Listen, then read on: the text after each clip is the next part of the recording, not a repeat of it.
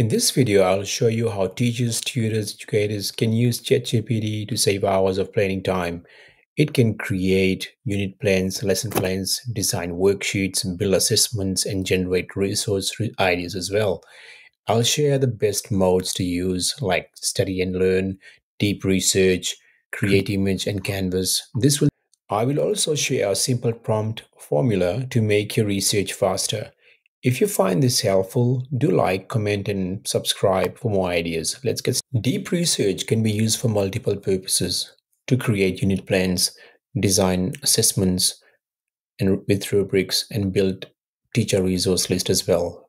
For discussion purposes, I'm using this prompt. So I will go and paste it into ChatGPT.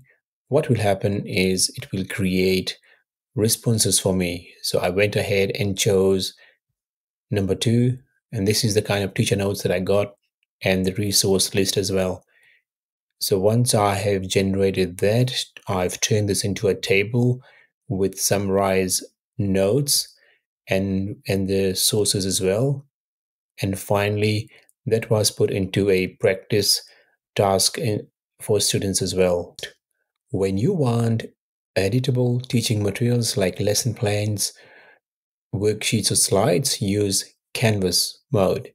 Go to ChatGPT, click on More, click on Canvas mode, and for discussion purposes, we are going to use this prompt.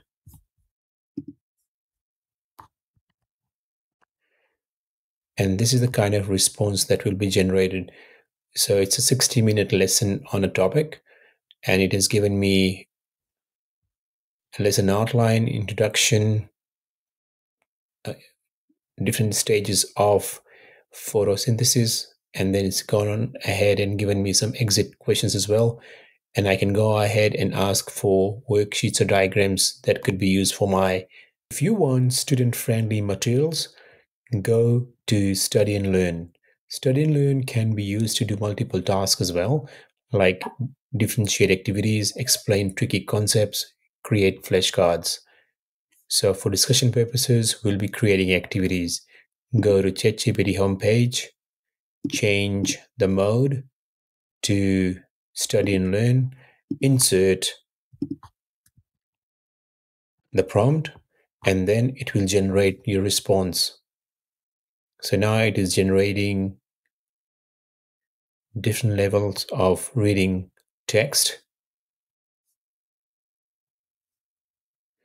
Then it says, now I can go ahead and use this for my class.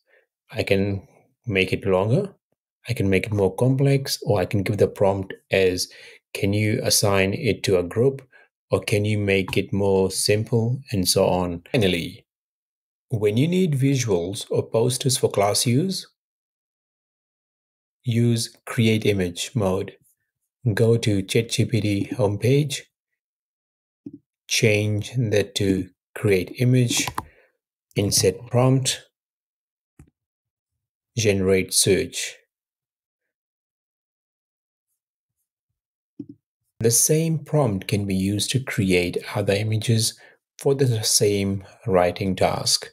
So each of the image comes with an explanation of the poster and the question for descriptive writing.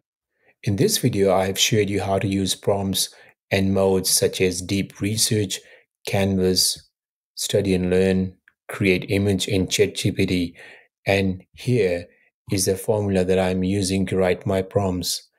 If this video was helpful, do like, comment, and subscribe to support the channel. Thanks for watching. I'll see you in the next one.